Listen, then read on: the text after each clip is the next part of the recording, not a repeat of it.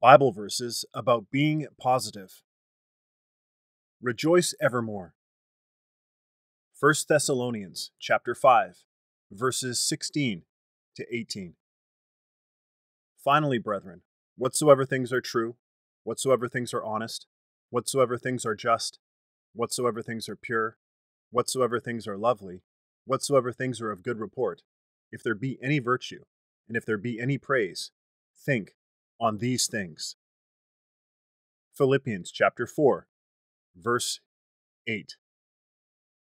Let no corrupt communication proceed out of your mouth, but that which is good to the use of edifying, that it may minister grace unto the hearers.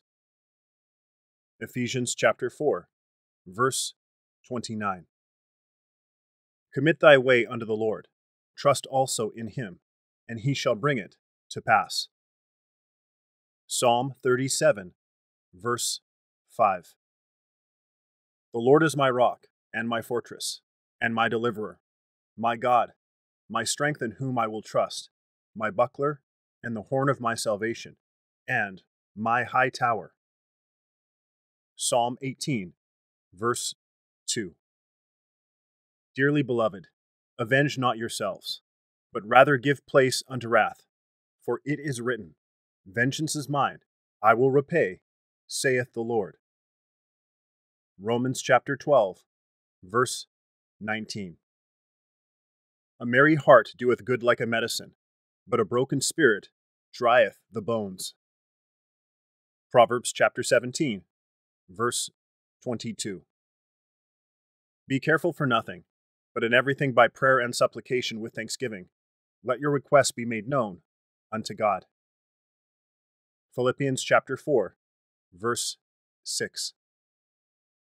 I can do all things through Christ, which strengtheneth me. Philippians chapter 4, verse 13. Bless the Lord, O my soul, and forget not all his benefits, who forgiveth all thine iniquities, who healeth all thy diseases, who redeemeth thy life from destruction, who crowneth thee with loving kindness and tender mercies. Psalm 103, verses 2 to 4.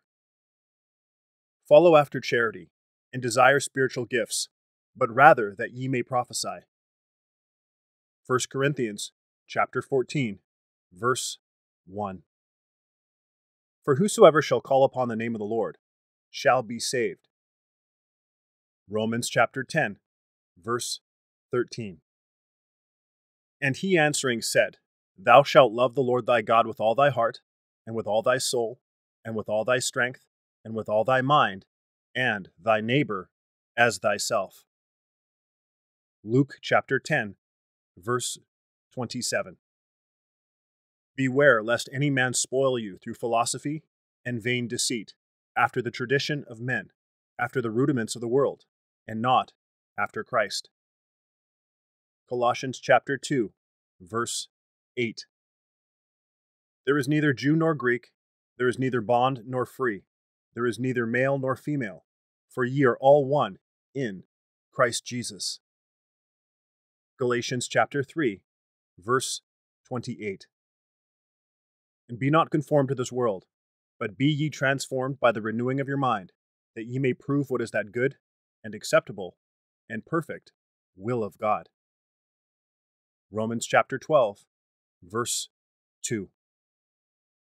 Death and life are in the power of the tongue, and they that love it shall eat the fruit thereof. Proverbs chapter 18, verse 21.